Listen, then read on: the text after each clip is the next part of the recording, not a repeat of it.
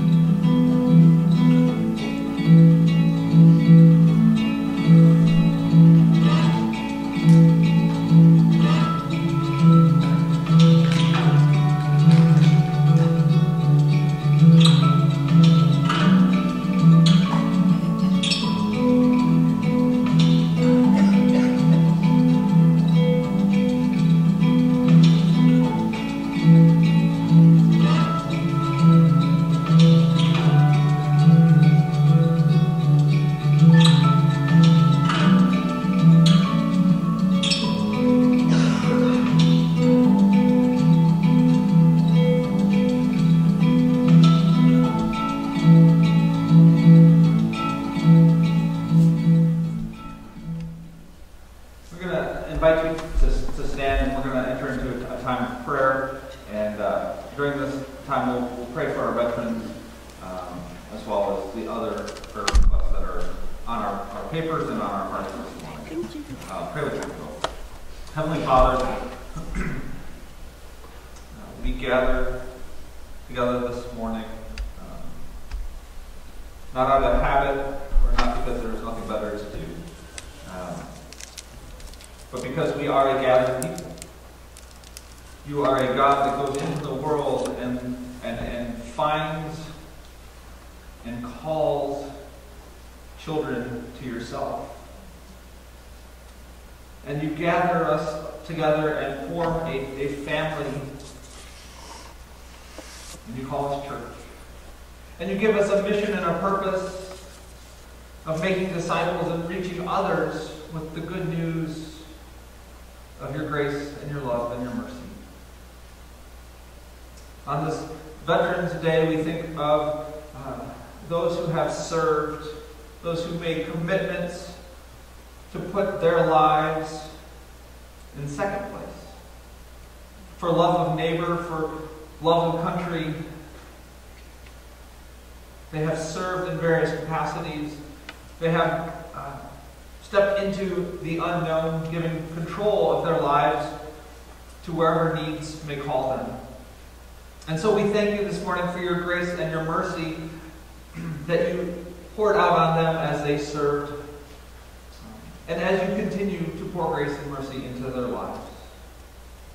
We appreciate those who are selfless, those who make sacrifice. And so may their witness, their testimony about selfless love of neighbor be an example for us in whatever capacity that we are living and whatever we are called to be and to do. May we see that our lives are lives of service, lives of putting others first. Father, there's many burdens and concerns on our hearts today. Health concerns, financial concerns, concerns in our families and in our nation and around the world. And Father, as we sang a few moments ago, there really is nothing impossible for you. And so the matter of the fact is that we're not here trying to convince you to be a good and loving God, but we're praying because we want our lives to be shaped by how good and loving you are. That expectation, that acknowledgement of who you are creates hope in us. That we put our hope and our trust in you and in nothing else. Father, be with us this morning as we sing praises to you, as we worship you, as we hear from your word, and as we are gathered as the community of believers, as we gather in faithful obedience to what you called us to be and do. Father, we thank you and we love you. In your Son's name we pray. Amen. This week's scripture reading comes from Ephesians 2, 1 through 10. And as for you, you were dead in your transgressions and sins, in which you used to live when you followed the ways of the world, and the ruler of the kingdom of the air, the Spirit who is now at work in those who are disobedient.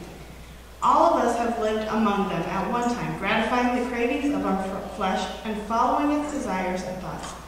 Like the rest, we were by nature deserving of wrath. But because of his great love for us, God, who is rich in mercy, made us alive with Christ even when we were dead in transgressions. It is by grace you have been saved. And God raised us up with Christ and seated us with him in the heavenly realms in Jesus Christ, in order that in the coming of ages he might show the incomparable riches of his grace, expressed in his kindness to us in Jesus Christ. For it is by grace you have been saved through faith. And this is not from yourselves, it is the gift of God, not by works, so that no one can boast. For we are God's handiwork, created in Christ Jesus to do works in which God has prepared in advance for us to do. Almost to the point of wrapping up our What's a Church to Do sermon series. This is week number 8, I believe, if my math is correct. of asking, how does the church respond to the world that we find ourselves in?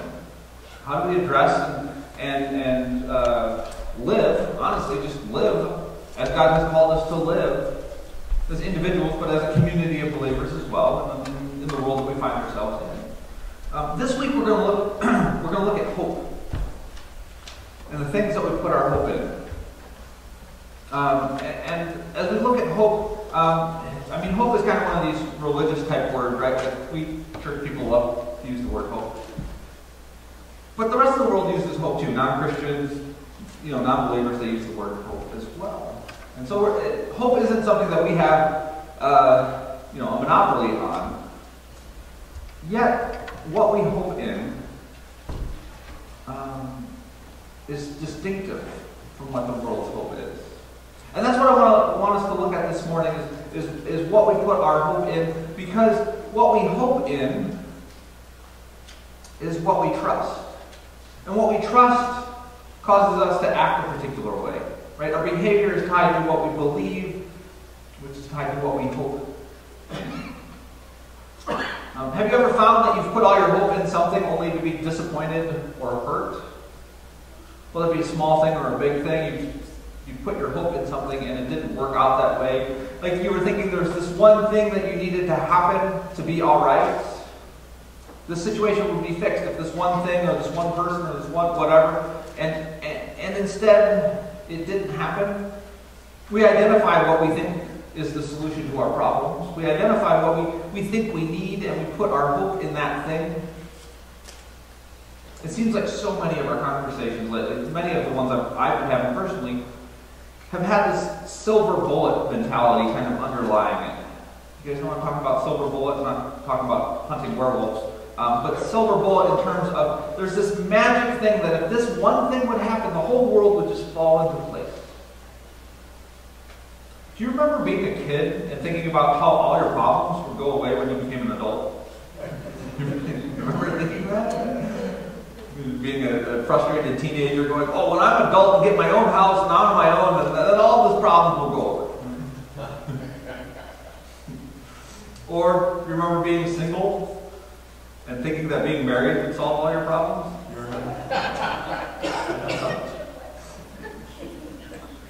We all have hopes and things that we believe would make our lives better.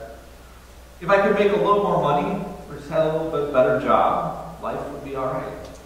If my health situation was just a little bit different, or if I had the right friends, or if my kids had the right coach or the right teacher, right? If I was part of the right relationships, things used to be better maybe, and if we could just get back to the way that was, and my hope is in trying to get back to the way things were, or things used to be terrible, and so right now I just hope to get as far away from the past reality as I can, and just get as far away from that as possible. If this whole coronavirus thing would just go away, everything else would be great. I find myself thinking that pretty much every day. Maybe we find ourselves thinking if the government did what it's supposed to do, and that's whatever we believe that to be, but if the government did what it's supposed to do, then life would be pretty good. We put all our hopes, we all have this tendency to put our hopes into things that we believe would fix our problems and make life better, make life more comfortable, or bring peace to areas of our lives where there's anxiety or conflict. Right? And the present circumstances that we find ourselves in, like if you watch the evening news or scroll through social media, look around the internet for whatever reason, it might feel like what we're going through is unique to our circumstances, right? Like it's unique to our time. Like the world has never ever seen anything like this before. But the truth is that people have been putting hope into things that could let them down or lead them astray for a long time. As long as people have existed, people have put their hope in the wrong things. People have been hurt and disappointed by what they hoped for. And so our story this morning, and I've said it a few times as I've preached, that I love a good story. And so I appreciate the Bible in the sense that it teaches us truth and there's rules to live by, all those type of things. And I'm not trying to discount any of that. But the Bible for me comes to life when I see the story behind it. Right? Like I can read a verse and go, oh, that's a really good verse. But when you look at it, sometimes it takes chapters for stories to unfold. Sometimes it's an entire book you have to read to get the big picture. Right? And so this morning we're going to look at a big story. The story begins with a man named King Ahaz. He's not one of the most famous, popular kings. You're not going to find the King Ahaz devotional Bible or anything like that. And for a good reason. But he was the king of the southern kingdom of Judah about 700 years before Jesus. So if you're not familiar with Israel's history all that well, or if you needed a refresher, at one point Israel was one nation. The 12 tribes lived there. And then at one point there was a fight over who's going to be king, who's going to rule this land. And it created a faction, and the north and the south broke apart. And so there was Israel to the north and Judah to the south. Right? And so they had separate kings, and they became totally separate religious communities, because Jerusalem and the temple was in the south. So the north had to come up with their own way of worshiping God. And so their trajectories went in separate ways. And so our story today is about King Ahaz, who was king of the southern kingdom. And to give a little bit of context, the prophet Isaiah was contemporary. He lived about the same time as Ahaz did. Right? So even though the stories of Ahaz are found in the book, the Chronicles, which is more towards the beginning of your Bible, and the book of Isaiah is more towards the middle, those two stories overlap. It's happening around the same time. Ahaz was 20 years old when he became king. He succeeded his father Jotham and took the throne of Judea. Ahaz was a weak and idolatrous king, though. He submitted himself and his family to pagan worship practices. Soon after he became king, remember, he's 20 years old, he's taking the throne after his father, and soon after he becomes his king, he found himself in a ton of trouble. Like a lot of trouble. The country of Edom, filled with people they called Edomites, revolted. And so there was pressure coming from this other army, this other country. They even made a successful invasion of Judah, and they took several communities captive and hauled them out. They took them as prisoners. And so you've got Edom, not a major threat, but a serious threat to Ahaz. Then the Philistines, who were neighbors, annexed some of Judah's land and claimed it as their own territory. So he's dealing with the Edomites, and now he's got the Philistines that are basically just claiming his land. And then finally there was a king named Rezin, who was the king of Syria, who joined forces with the king of Israel. They formed a team, and now they're attacking Judah. So he's kind of fighting this battle on three fronts. These enemies on all sides. Ahaz has been suffering defeat after defeat. His people are scared. He doesn't know what to do. Many people of Judea were being killed. Numerous prisoners were being taken. And if you're king, that's not really good for your reputation, not good for your rule, if your country is being defeated by multiple enemies. And so part of what happened that really kind of tipped the scales, that really kind of pushed Ahaz to make some poor decisions, was that Syria and their king captured an important harbor. Israel, if you look at a globe or a map, you'll see it's in a strategic place between some of the large empires of the day and the Mediterranean Sea. And there's some serious waterways that would lead to the rest of the world. And so Israel was a prime location in terms of trading and economy back in the day. And so Syria conquers and takes this port in Elath and took all of the Jewish people out of there. Exiled, took them all out of there, and then imported Syrian people and set them up in homes there. And basically said, this is Syria now.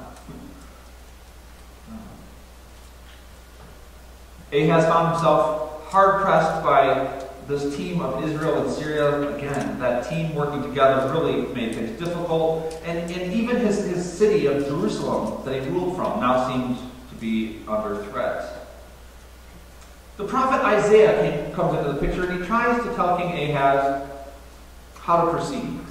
And again, as a prophet, his goal isn't about raising armies or building more weapons.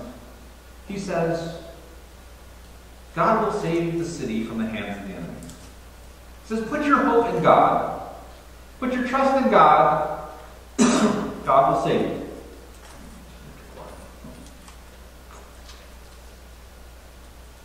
That was what the prophet told him. Just put your hope in God. But Ahaz didn't put his hope in God. He didn't put his trust in God. He actually sent a group of his leaders to a man named Tiglath-Pileser, that's a mouthful, who was the king of Assyria. Assyria was kind of the big powerhouse in the neighborhood. Like these other ones that were invading him were bigger than Judah was. But Assyria was the true empire in the neighborhood.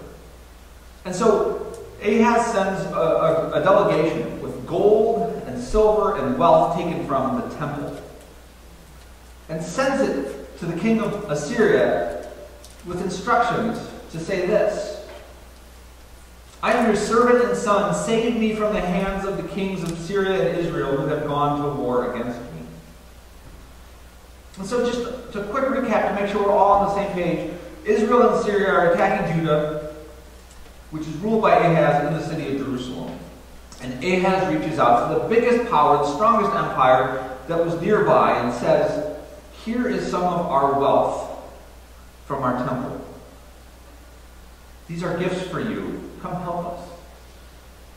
We can't do this on our own. You're the power, you're the strong ones, you're the great military in the area. Take our treasure and in turn come save us. But this didn't play out how Ahaz was hoping it would.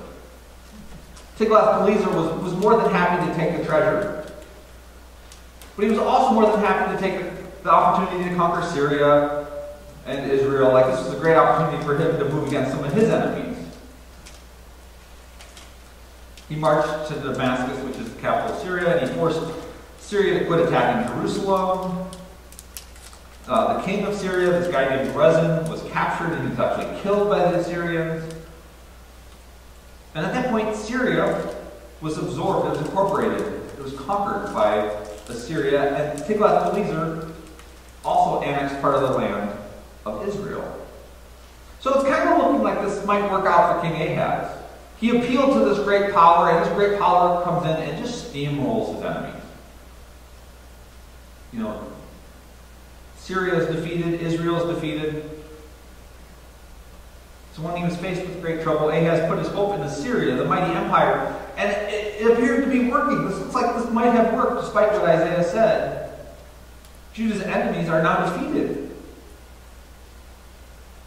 And so, delivered from his enemies, King Ahaz travels to Damascus to give thanks to Tiglath-Pileser, the king of Assyria. But when he got there, he was informed of some more details to the deal. He was made aware of his status of dependence now upon Assyria and the king. No, he didn't lose to Syria, and he didn't lose to Israel, but Judah was now a servant state of this great and powerful empire of Assyria. He hadn't lost in battle, but he had surrendered his authority to rule as he reached out for help.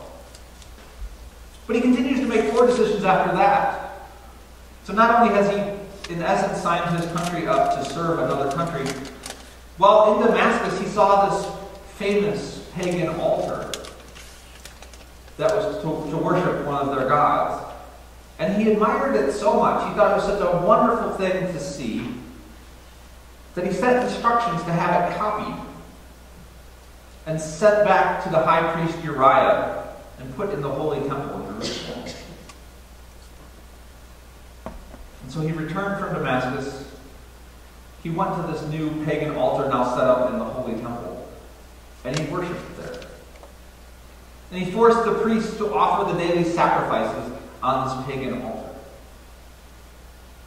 But it gets worse from there. In order to satisfy the greed of Tiglath-Pileser, his new master, Ahaz had to continually raid the temple treasury to try and satisfy the power grab of Tiglath-Pileser. He had to continually send him gold and silver in order to maintain this awkward and vulnerable position as a servant.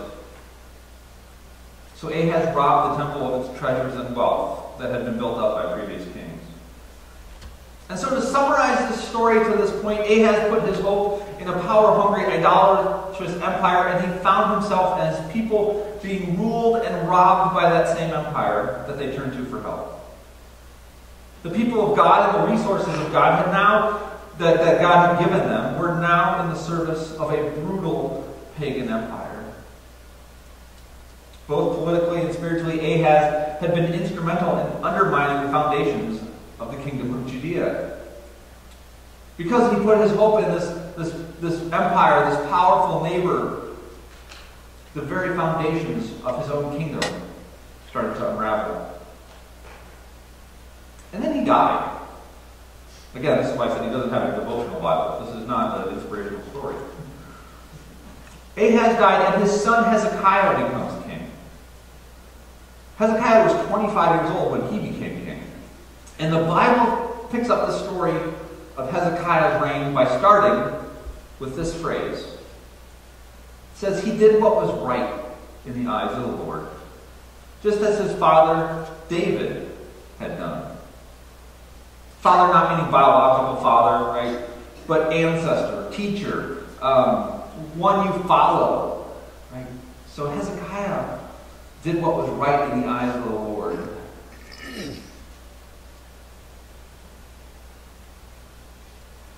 In the first month of the first year of his reign, he opened the doors of the temple and repaired them. Early on in his new reign, he said, we've got to get back to who we are as God's people. And so he opened the doors of the temple and began to work on them. And this is what the scriptures tell us that Hezekiah said. It says, consecrate yourselves now and consecrate the temple of the Lord, the God of your ancestors. Remove all defilement from the sanctuary. The priests then went into the sanctuary of the Lord to purify it. They brought out to the courtyard of the Lord's temple everything unclean that they found in the temple of the Lord. The Levites took it and carried it out to the Kidron Valley. They began the consecration on the first day of the first month, and by the 8th day of the month they reached the portico of the Lord. The portico of the Lord is a specific place inside the temple. And so they were doing spring cleaning, basically, cleaning out all of the unclean, idolatrous stuff. And for 8 days, they cleaned and they got to the portico of the Lord, which is basically like a porch. So if you're familiar with the layout of the temple, it's like concentric circles. And the more you get towards the center, the more you get to the holy place. Well, the portico of the Lord is kind of halfway. So after 8 days of removing pagan and unclean things, they're about halfway through. Ahaz had really made a mess of this place. And so for 8 more days, they consecrated the temple of the Lord, finishing on the 16th day of the first month. Once the temple was cleaned up, the priests and the kings offered sacrifices for the sins of their ancestors. Right, now that they have the temple back, now they can go back and approach God and take care of the sins and the uncleanliness that has been allowed to happen under King Ahaz. And the Bible says it was a large sacrifice, meaning there was a lot of sin that needed to be dealt with. And once it was complete, regular worship and sacrifice continued in the temple. So not only did they clean it up and do the sacrifice once, but now they kind of started having regular church services again. The temple was purified, and proper worship was restored amongst the priests and the king. Then Hezekiah instructed that Passover be celebrated. This is something they hadn't done during the reign of Ahaz at all. They hadn't celebrated the Passover, which is hard to imagine. This was core to who they were as Jewish people. And so people came from all over to celebrate this Passover.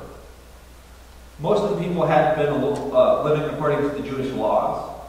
Again, the temple wasn't functioning. They couldn't offer sacrifices like they were supposed to. And so most of these people who came to Passover were deemed unclean. So the priests had to do a ton of extra sacrifices to try and get the people ready to participate in Passover. They did this purifying work so that these people could come worship with them. And then the Bible tells us, and I love this, that the king prayed to God for those who were unclean to be accepted by God. What an image of a king who is also a priest. A king who stands before his people and says, God, forgive their sins. They're not worthy, but they're here to worship. And the Bible says that God heard Hezekiah's prayers, and the people were healed, and the people were restored. This Passover lasted 7 days. And those were the 7 days that was prescribed. And people were confessing their sins, they were confessing their idolatry, they were celebrating the grace and goodness of God. They were talking about the Passover, God freeing them, of defeating their enemies and removing idolatry and sin from the people. And after those 7 days, it says the whole of the gathered group decided to celebrate for another 7 days. So the king had called a party for 7 days. And after those 7 days, the people said, this is great. We're not ready to go home yet. Let's do another 7 days. The book of 2 Chronicles, chapter 30, ends by saying, the entire assembly of Judah rejoiced, along with the priests and the Levites and all who had assembled from Israel, including the foreigners who had come from Israel, and also those who resided in Judah.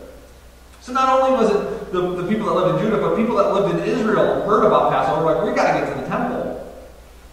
So it broke through those boundary lines as well.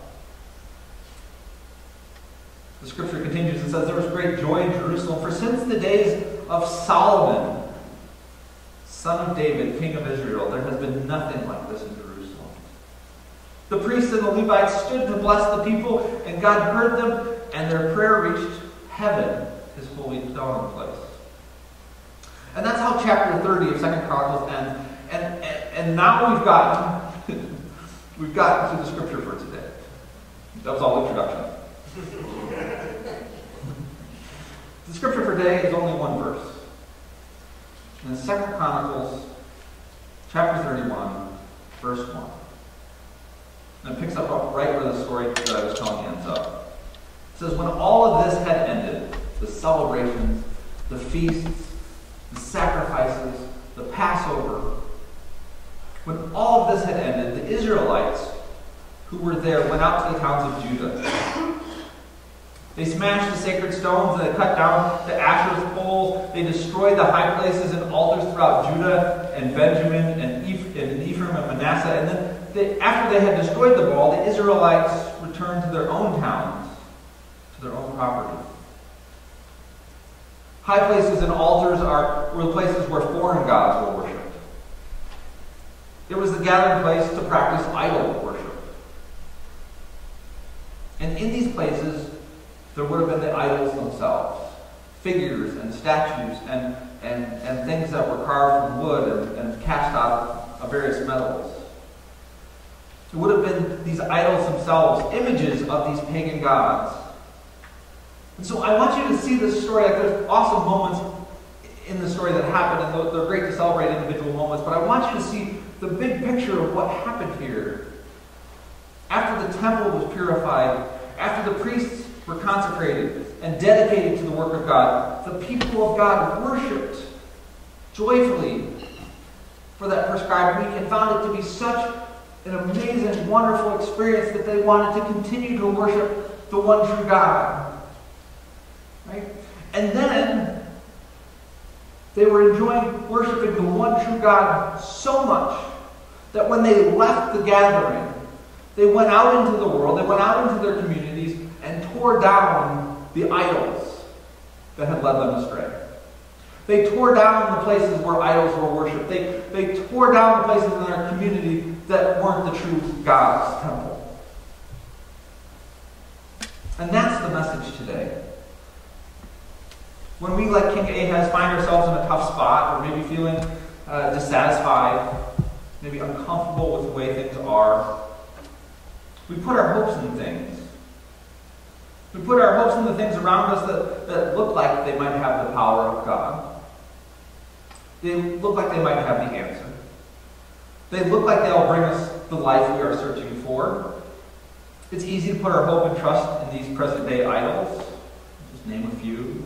Money, comfort, popularity, political affiliation, tradition, power, pleasure, success, control, friendships, relationships, achievement, social family networks, education, status, on and on.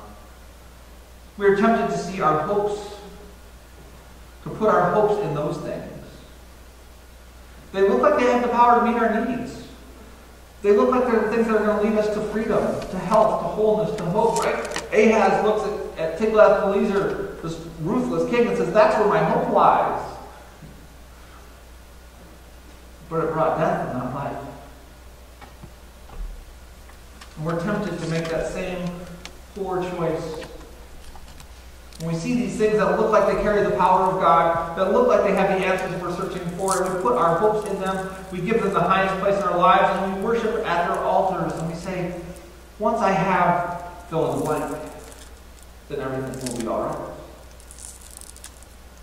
But the story of Hezekiah's Passover is so important because it reminds us that once we worship the real God, once we have an experience, an encounter with the true God, the living God, we enter into a posture of worship before that God, the one that is revealed through Jesus in the Bible. If we experience moments of true relationship with God, then we, like those people at Passover, realize there's no other place we'd want to be. There's no other God we'd rather serve. When compared with the living God, the hopes and promises of these other idols are empty and void. We don't need these high places all around. These aren't God. We've experienced the real thing. Everything else is a fraud. When compared with the living God, the hopes and promises of these other idols are empty and void, and there's no peace in worshiping an idol. The Bible tells us that idol worship leads to death and destruction. It tells us that the altars that were taken from the temple, the scripture that I referred to, it said they were taken from the temple to the Kidron Valley. Now, to many of us, the Kidron Valley is just it's a spot on a map, right? Not a big deal. Might mean nothing to us today. But the Kidron Valley, back in those days, was the home of the most famous cemetery in that area. The idols were taken to the cemetery because they're dead things. They worshipped a living God and had no patience, no room, no need for these dead idols. And so this is the truth for us today. We'll put it on the screen. That experiencing the living God reveals that the idols we are tempted to put our hopes in will not lead us to life. I love the fact that it was worship, that it was commitment, consecration. They said they consecrated themselves and the temple. That's commitment to God. And in worship, they found relationship with the one true God. We won't find peace and joy at the altar of idols. So as Christians, as God's people today, let's commit to put our hope and our trust in the one true God, the living God, and not be distracted or fall into having faith in the idols of this world. Let us consecrate ourselves. Let us repent. Let us be cleansed and worship the living God. And after encountering the true God, the God of love, the God of forgiveness, the God of justice, the God of grace, of mercy, it becomes crystal clear that so many of the things that we're tempted to put our hopes into are idols that lead us away from God. Like King Ahaz and Judah, we end up serving the wrong God. We end up committing ourselves to the service of the wrong God. We end up putting our energies and our resources into the wrong God. And if you want to know how to tell what an idol is versus what the one true God is, we Christians believe that Jesus is the most perfect picture of who God is. Right? So seeing Jesus is seeing God the Father. Jesus' own words say that. If you've seen me, you've seen the Father. So if you are worshiping or trusting in something that doesn't look like Jesus, that isn't like Jesus, there's a good chance that your trust is going towards an idol. So church, let us focus on Jesus. Let's get to know Jesus. Let's study his life, his teachings, his ministry, right? In those things, Jesus perfectly reveals to us his Father. All other pictures of God lead us towards idols, which will leave us hurt, broken, disappointed. And that's why as Christians, there's a lot of things we can focus our time and energy on. And they're good things. But as a church, we're entering into a season where we focus our narrow, bring the focus in super tight on Jesus. In a few weeks, we'll begin the season of Advent, in which we start hoping and expecting and waiting for this Jesus to show up. And so we join with people from long ago in placing our hope in this Jesus. And then at Christmas, we celebrate his arrival. We celebrate the beginning of his life and the beginning of his ministry and how he fulfills the promises of God to God's people. After Christmas, we enter into a season of Epiphany, in which God is revealed to us through the revelation of who Jesus is. During the season of Epiphany, we get to know who Jesus is. We enter into the season of Lent after that, in which we ask, what does it mean to follow this Jesus? What does it cost? What does it look like? What are the challenges of committing your life to this man, Jesus? And then after Lent is the season of Easter, where we follow him to his death and we follow him to new life. But for the next several months, church, our vision is going to be on Jesus. And as we experience Jesus personally and deeply, I believe that, like Hezekiah's Passover reveals, that when we worship and we get to know the real Jesus, anything that the world has to offer is just going to look like dead things. If you've experienced the love and grace and forgiveness of Jesus, then anything the world has to offer is going to pale in comparison. So let us put our hope, let us put our trust, not in things of this world, but in Jesus, in God who is revealed in him. You can invite the worship team to come and lead us in a moment of worship and response and prayer. Pray with me if you will. Heavenly Father, we are grateful for your word that tells us this story from long ago. Of your people who had lost their way out of fear and vulnerability. Their king led them to trust and hope in idols. To trust and hope in power that didn't come from you. To trust and hope in things of the world and not things of God. And in his reign, things got way off track. The temple, your holy place, was so filled with things not from you that it took weeks to get it cleaned up. Your people were so far from you that it took amazing sacrifices just to get sin dealt with again and forgiveness to be proclaimed to the people. Your people were so far from relationship with you that they didn't even realize what they were missing. But once all the consecrating was done, once the spring cleaning had been done, once all the hard work of clearing out the temple and all of that was done, they got a taste. They got a taste of what relationship with you was. They celebrated the feast of Passover, and for 7 days they experienced a joy, that they didn't even remember that they could have. They experienced a peace that they didn't realize was available to them. And so after 7 days, Lord, they said, we haven't had enough of you yet. So they wanted 7 more days. Father, make our souls hunger for you in such a way that when we see your grace in our lives, when we see how you are working in us and we experience true relationship with you, that it draws us closer to you. It creates a hunger, a desire for us to know you more. And your people, once they got to know you, Lord, they had no room for these idols anymore. Father, may that story from so long ago, nearly 3,000 years ago, may that story be our story today. That we have an encounter with the living God so real and so powerful that the idols of this world appear as dead things. We have no desire for anything but you. Father, may your Spirit move in us and create that.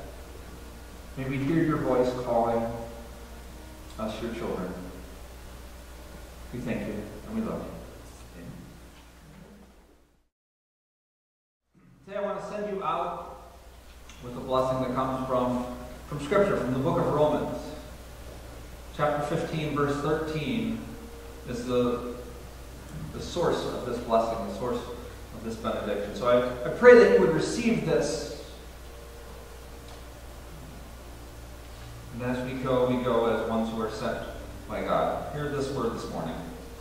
May the God of hope fill you with all joy and peace as you trust in Him, so that you may overflow with hope by the power of the Holy Spirit. Amen and amen. And a blessing to be with you. Your dismissed.